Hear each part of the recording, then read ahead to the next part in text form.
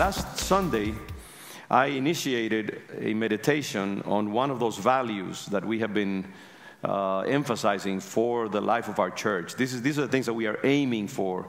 These are the things that if you examine our preaching and all that we do at Lion of Judah, you will notice that I hope that what we do is oriented toward leading us into these values of being a sign to the city, being a congregation that is spirit-filled, being a congregation that is continually in process and in a process of transformation and change, being a church that is rooted unconditionally in the Word of God, being a congregation that even as we call each other to holiness, we are also mindful that holiness and sanctification is a process and that we need to be patient with each other. We need to support each other. We need to be humble with each other. We need to accompany each other in that journey. Even when we fall and we fall short, we need to encourage ourselves and pick each other up and continue in that process. And we need to be a church that is filled with the Holy Spirit.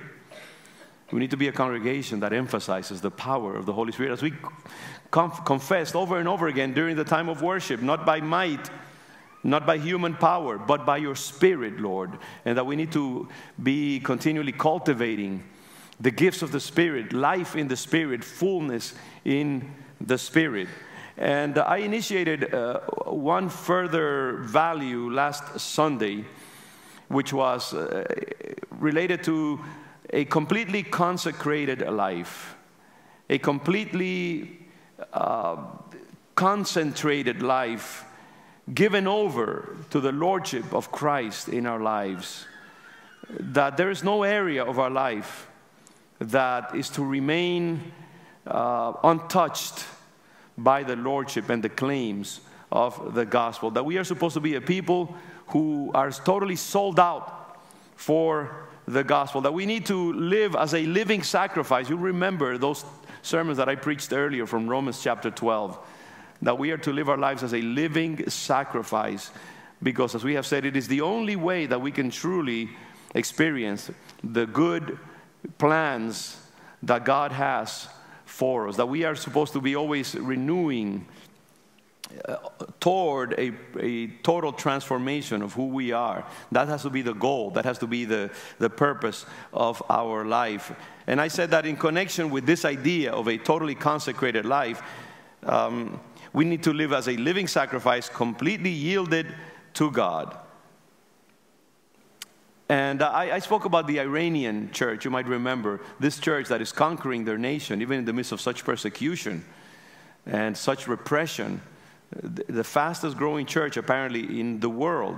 I assume that takes into consideration China, even proportionally speaking. It is a church that is hidden.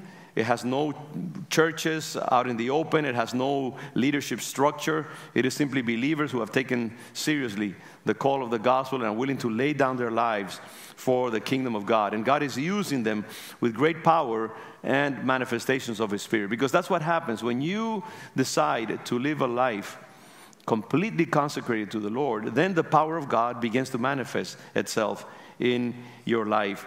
I said that authentic Christian living is passionate Christian living. It is living that brings you to be on fire for God, totally committed to His will. One's entire life lived out in terms of our submission to the Word of God.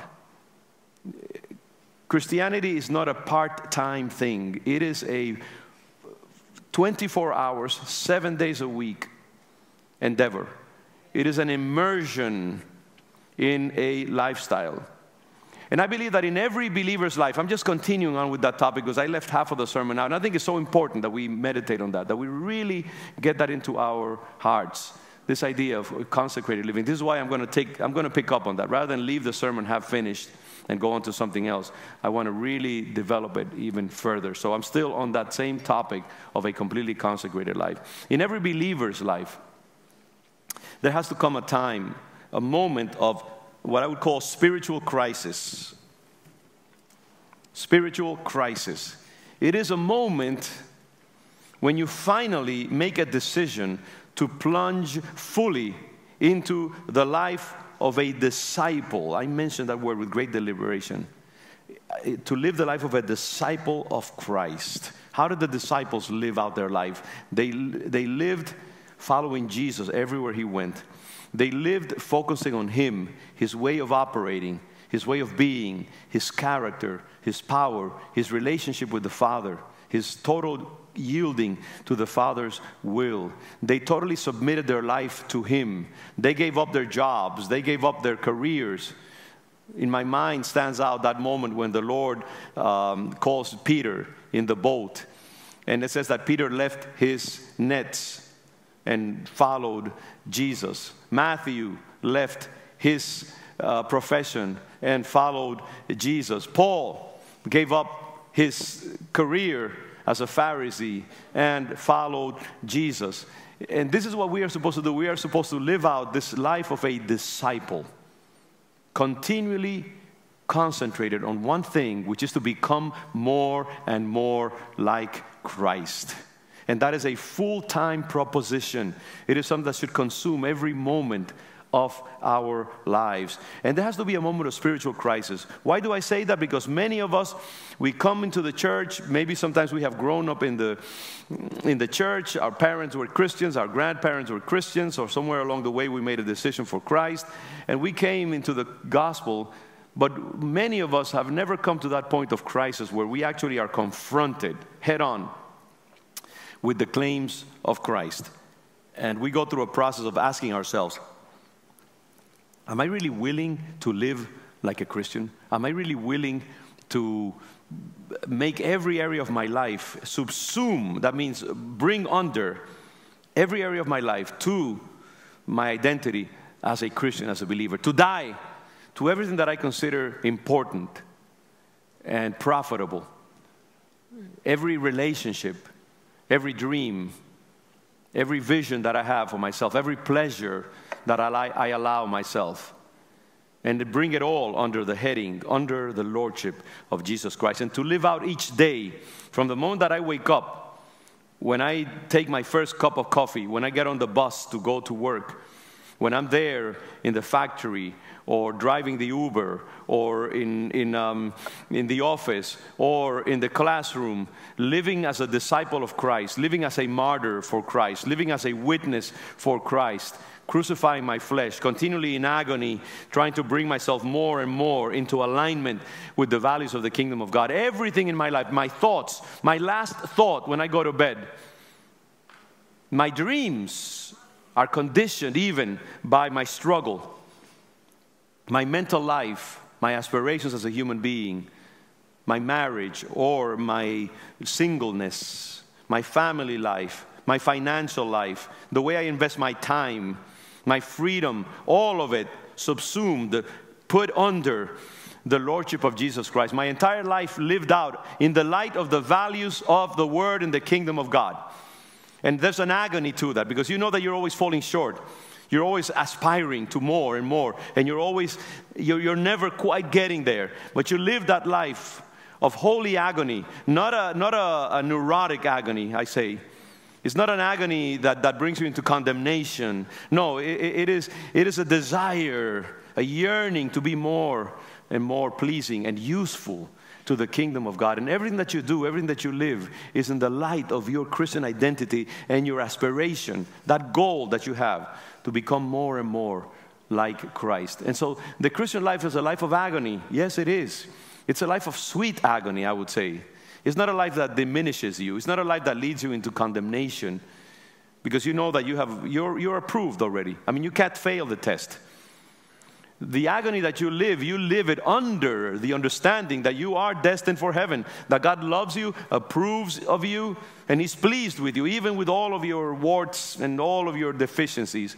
And yet you just want to serve Him, you want to please Him, because you're in love with Him. And you are grieved when you don't achieve all that He wants of you. And it's living in that, like that living sacrifice, you see, because you are consuming energy.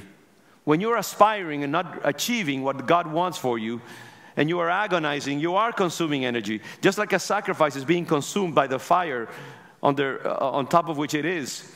And in that same way, we are consuming ourselves. But it is a sweet consumption, We are never consumed. We are never worn out. We are always perpetually as a living sacrifice before the Lord. And there has to come a point when you embrace that kind of living.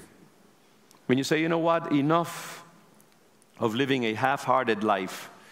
The Puritans back in the 17th century understood that, and they used to emphasize a lot this idea of bringing every believer to a point of crisis. They had to sweat out their Christianity.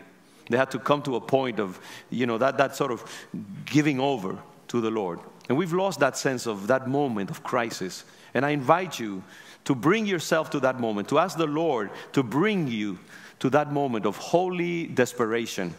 It's almost like the Holy Spirit has to bring us to that point where we desire to be pleasing unto God. And we have to become desperate for that. And we have to emphasize that. So I ask you, pray that the Lord will bring you to that moment of complete consecration to the Lord. When you die to all your dreams of personal gain and individual fulfillment in this world and determined to live for Christ alone and for His gospel. At that point, when you come to that point of crisis, your whole identity, your reason for living will be looked at through the lenses of your Christian faith.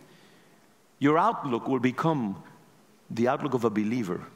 Everything that you live and experience will be interpreted in the light of your Christian aspirations, your submission to Christ and His claims. Anything less than that kind of attitude is not authentic Christian living. It is mere religion.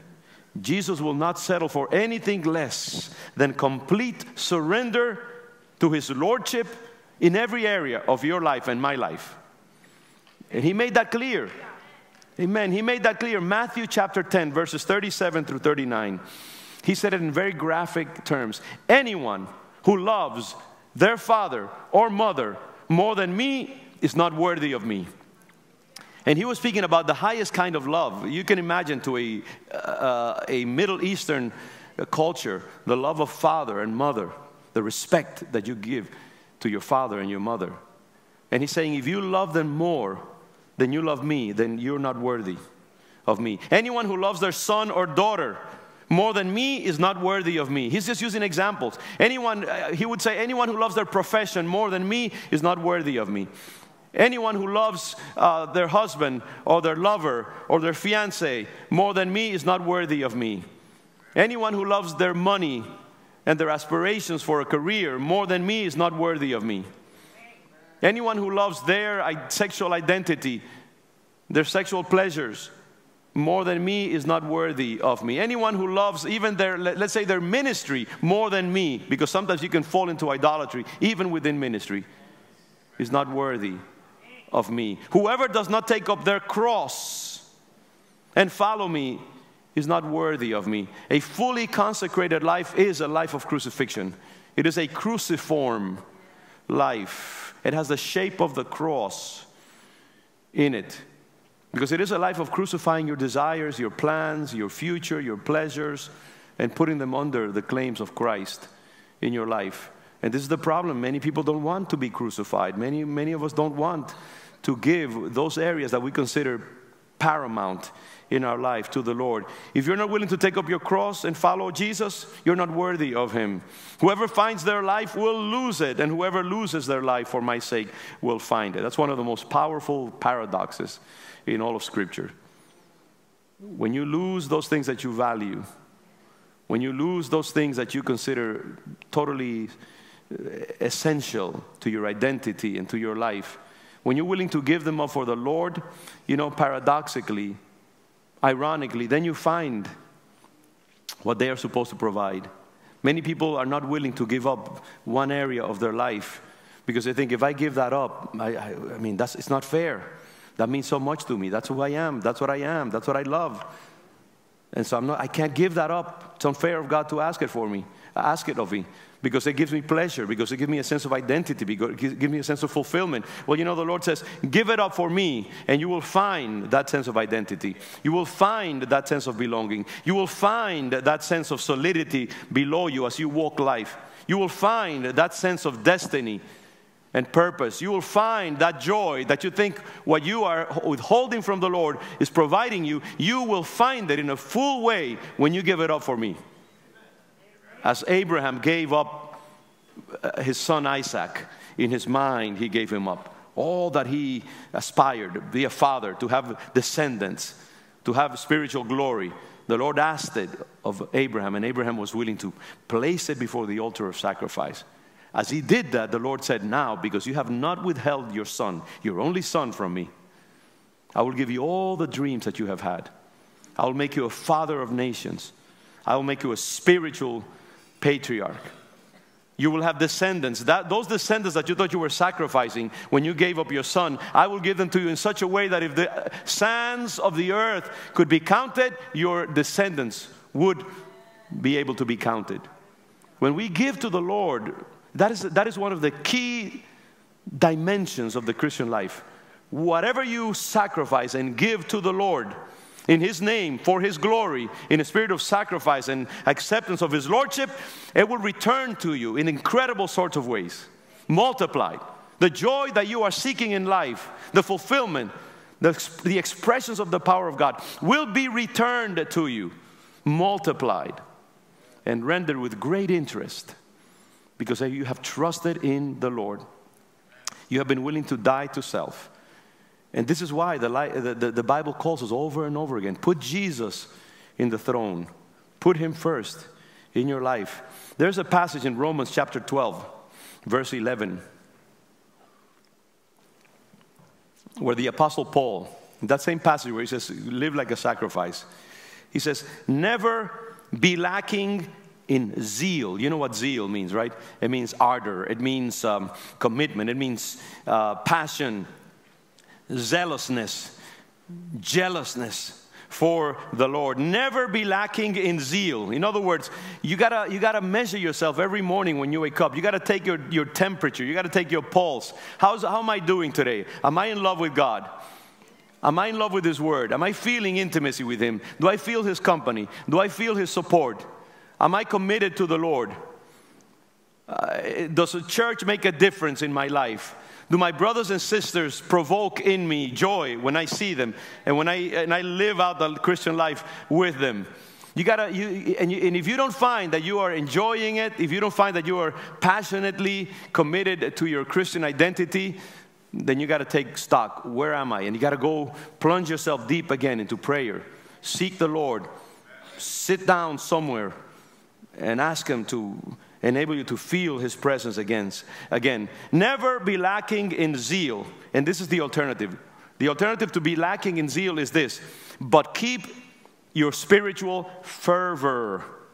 But keep your spiritual fervor, serving the Lord. There are other translations that speak of be aglow in the Spirit. When is something aglow? When is a piece of charcoal aglow? When it is on fire. When it is hot. It is so hot that it emits a certain level of light.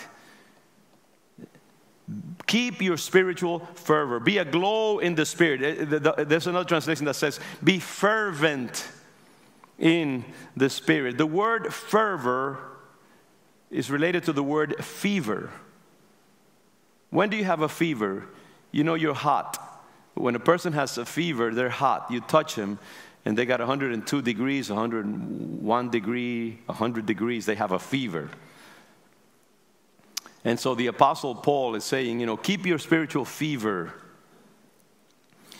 When you have a fever, your body gets hot. So the idea is to have and to maintain a spiritual fever always. To always be hot in the Spirit. You see, lukewarmness is not an alternative. Coldness is definitely not an alternative for the believer. We're always supposed to be hot in the Spirit. We got to keep our spiritual fervor. And that is something that requires a 24-hour-a-day commitment. Many of us are just content. We come to church, I'll go. I don't have anything else to do today. Or if we don't feel like it, we don't go.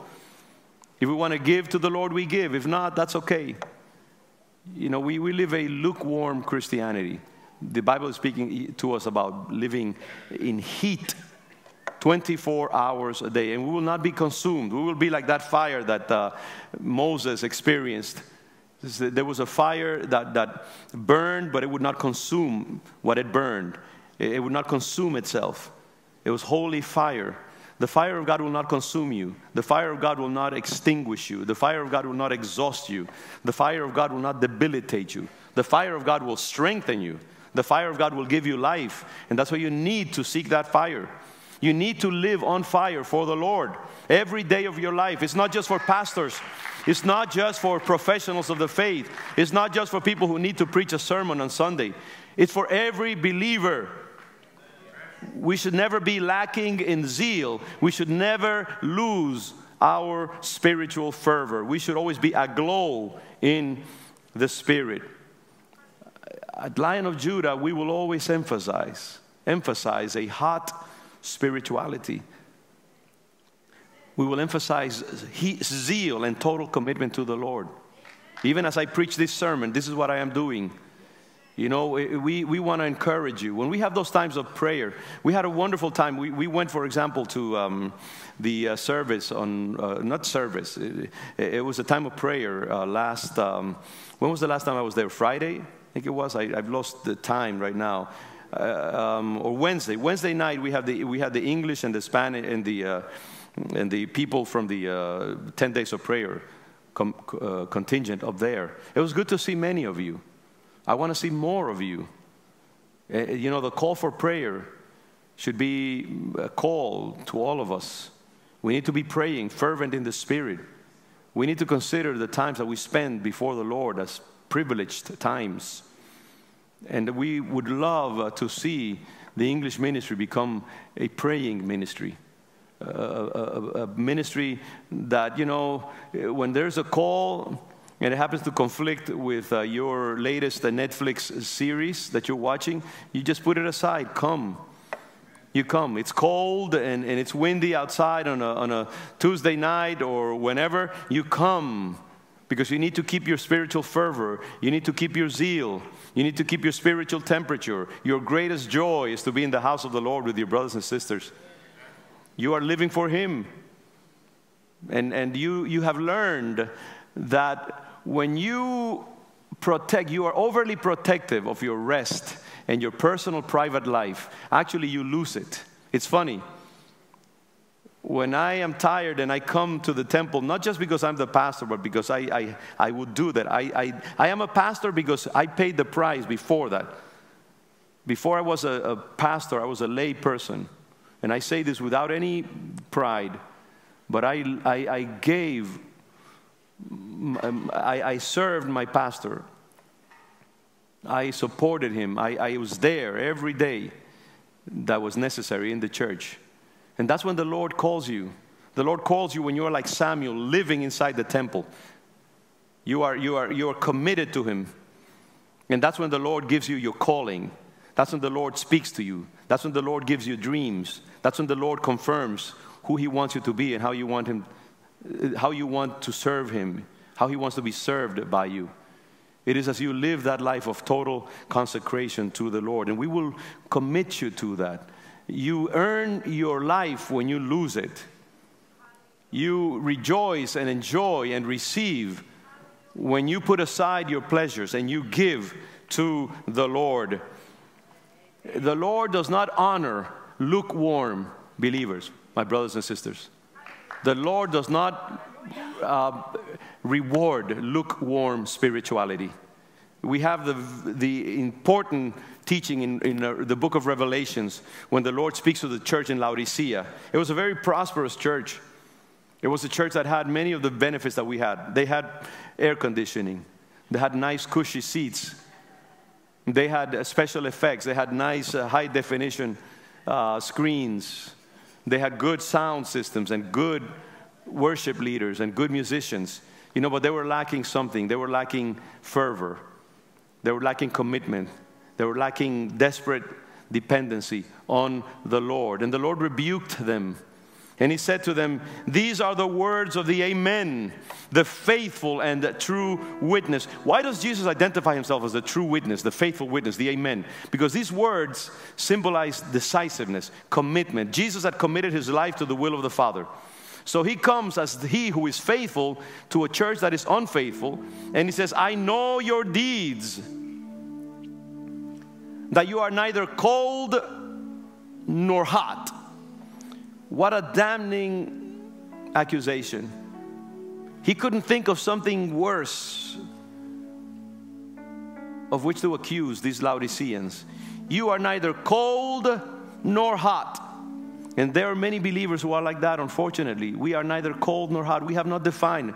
We are neither atheistic and completely rebellious to the Word of God, but neither are we completely given over. Neither are we keeping our spiritual fervor, keeping ourselves zealous for the Lord, completely sold out for the gospel. We are neither one nor the other. We come to church on Sunday, we do the symbols and the rituals of a religious person, but our life is not hot. Our life is not in fever for God. And God says, I rebuke that. I do not accept. You love your father and your mother more than you do me, and I discern that. And therefore your sacrifice is not acceptable to me. I wish you were either one or the other, says Jesus to Laodicea. I wish you were one or the other. Then at least you'd have an identity. So, because you are lukewarm, neither hot nor cold, I am about to spit you out of my mouth. Oh, Lord. I am about to spit you out of my mouth. Have you ever taken a good swig of lukewarm water? Doesn't it provoke nausea? And that's what many of us, God tolerates us. He will save us because, we will be saved because it's not by deeds. But I tell you, the Bible is very ambiguous about that whole thing of deeds and who is truly consecrated to the Lord, who is truly converted or not. I would much prefer to not have to worry about that by living a completely sold out life to Christ. Salvation doesn't depend on deeds, yes, but somehow deeds do reflect salvation. And so if your salvation doesn't reflect, or rather if your deeds do not reflect your salvation, then you should have a right to be a little wary. That's all I'm saying. I won't get too deep into theological quandaries, but it is a problem in the Bible. So because you are lukewarm, neither hot nor cold, I'm about to spit you out of my mouth. This fervor, this passion for the things of God, it is the only attitude that pleases God. The alternative is Christianity as a commodity. That thought came to my mind last Sunday. The alternative is Christianity as a commodity, something that can be traded or sold according to convenience, something that can be manipulated according to our preferences and desires. Wheat is a commodity. Milk is a commodity. Cars are a commodity. You can sell them. You can trade them. You have a sovereignty over them. Society moves them as it pleases. But Christianity is not a commodity.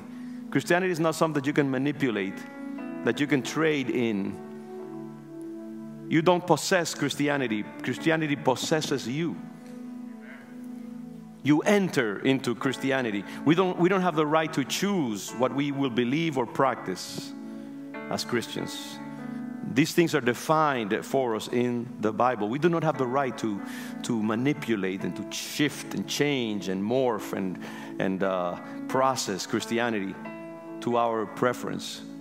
Christianity manipulates us. It morphs, it changes us. We don't have the right to reject or modify what the Bible says just because it doesn't please us or because it goes against what we would like to be or do. Our sense of fulfillment in this life. As committed believers, we live our life entirely consecrated to the principles and demands of the Word of God, as it has been defined in the Scriptures. The Scriptures have the totality of sovereignty over our lives. We do not manipulate them.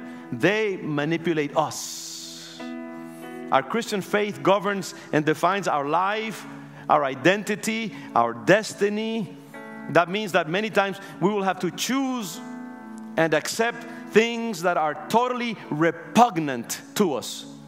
Things that we say, God, how can you allow that? How can you ask that of us? How can you define justice in those terms? How can you define that as true and worthy and good and beautiful and happy? How can you ask that of me? And yet we bow before the Lordship of Christ. We take our reason and we lay it at the feet of Christ. The scandalous claims of the gospel, because this is what the word says, and because I'm a soldier in the army of God, and I will salute whatever he asks of me, and I will worry about the difficulties and the contradictions and the scandalousness of what he's asking later. But meanwhile, I will enter into it with great trepidation at times, with great sadness and a sense of tragedy that I have to bow to that. But I will do it. Interestingly enough, I will find my life. I will find my life. I will find my life as I sacrifice it. And the problem with much of modern Christianity, particularly in the West, is precisely that we are not willing to pay the price that authentic Christian living requires. We have too much to lose. A person in Africa or in Latin America or in the Amazon or in Mongolia often does not have a whole lot to sacrifice. What do they sacrifice? The monotony of the plain where they ride their horses, the coldness of their tent, the lack of movies and Netflix and TV and great entertainment and iPhones and iPads. They don't have those things to sacrifice. So in a way, it is easier. I'm not taking the merit of what they're doing to sacrifice, because they're not sacrificing a lot. We, as Western, modern Christians, we have so much to sacrifice. We have so much to sacrifice. A highly educated, developed intellect, all kinds of gadgets and machines that make our life very happy and simple and easy and convenient, yes. Nights that we can populate with all kinds of entertainments and all kinds of pleasures. Weekends that we can do all kinds of things. Drink our Bloody Marys on Sundays in our brunches that we have, and read great magazines and newspapers, and ride in beautiful cars and go out into the countryside. We have all kinds of things. We need to sacrifice all those things. We're not willing to pay the price. Like the rich young ruler, we are rich.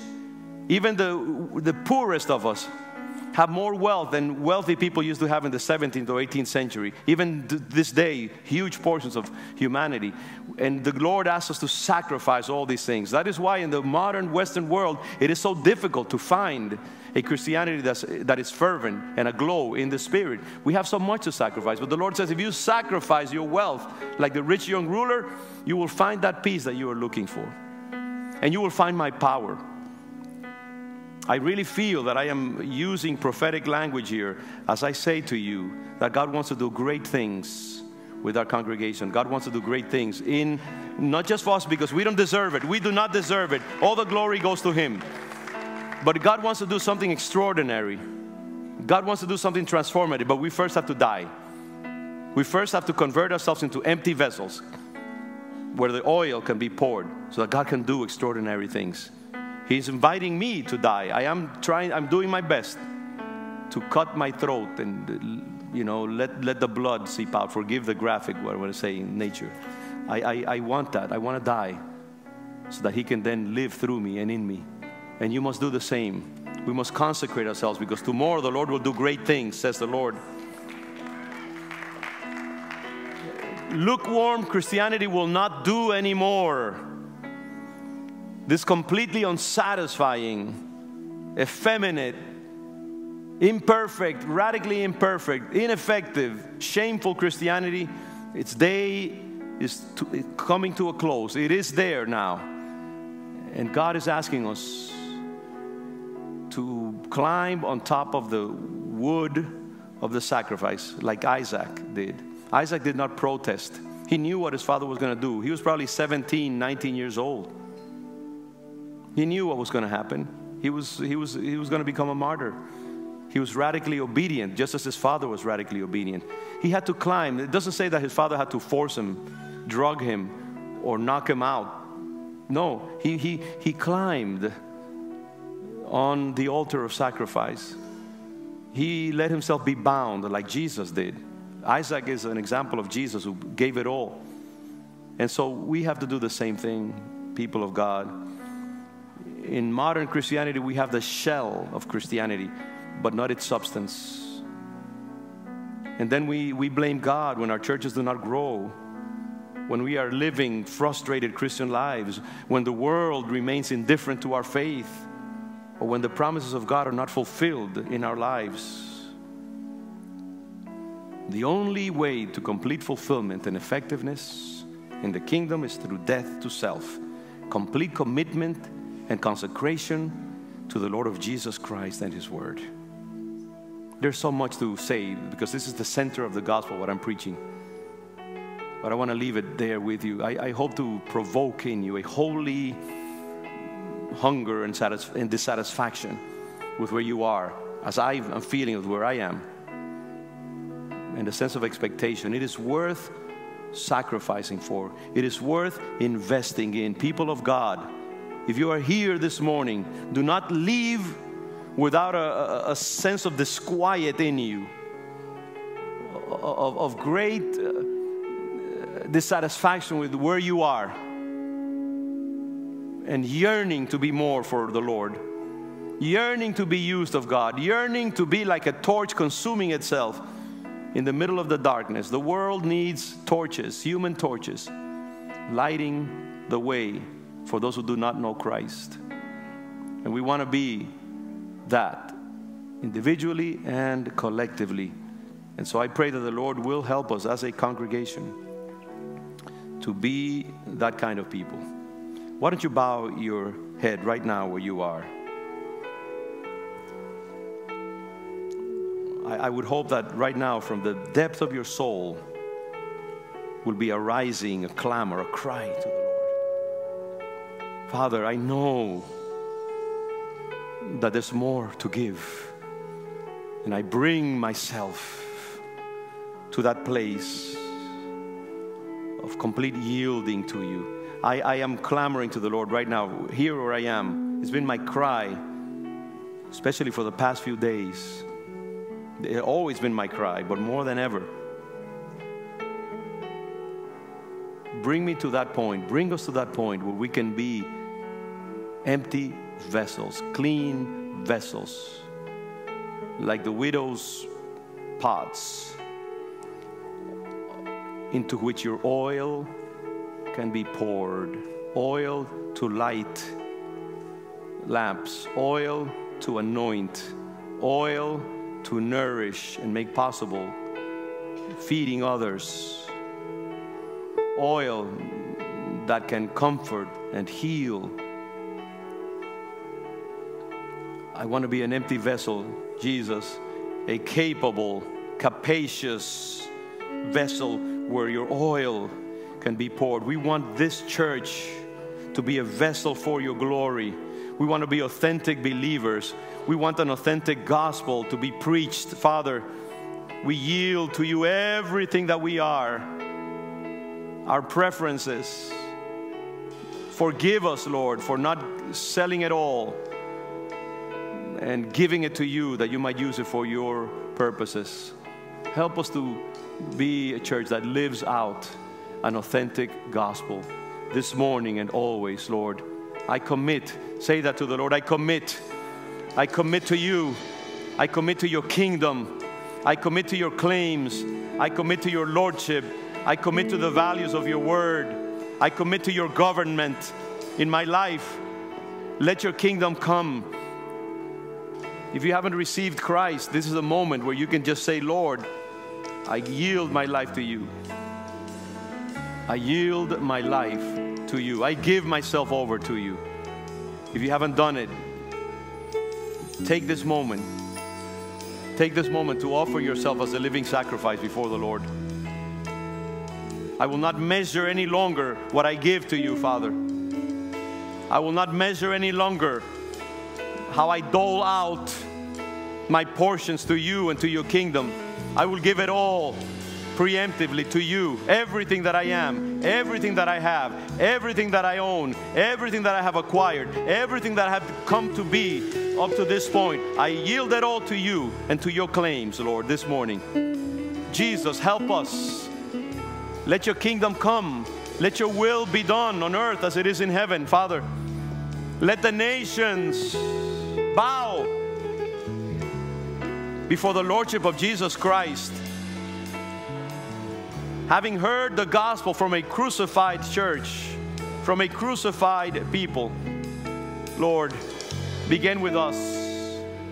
Have your way in us and forgive us for not giving ourselves more quickly to you. We offer ourselves this morning, Father, even as I announce this lofty gospel, I know that I am not up to that measure. But help us to be a church that will announce that gospel. Help us to be a church that will live out that gospel, Father. Help us to be a people that will bring honor to your name, that you will deem us worthy of sending your Spirit and your gifts into our midst, that we might do the works of our Savior. We offer ourselves to you, Father. Come, Holy Spirit of God, let your will be done. Let your will be done in Boston, in New England, Father, this difficult nation which is New England. Let your purposes be realized here. Begin here in the hardest of places, Father. Begin here, Lord, and shame the devil. Shame the hordes of the enemy. Here, where hundreds of years ago your word was mentioned with great reverence and your values were affirmed by a people who took you seriously, Father, willing to lay down their lives as they traveled into this arid nation. And you honored them and you lifted something extraordinary. Lord, do it again. Do it again, Father. We invite you, Holy Spirit, to do it again, Father. We believe that you will do it. And here we are. We offer ourselves as possible instruments that you might use for that purpose. Thank you. We honor you this morning, Father. Lead us from this place on fire, passionate, zealous, fervent for you and your kingdom. In Jesus' name, amen.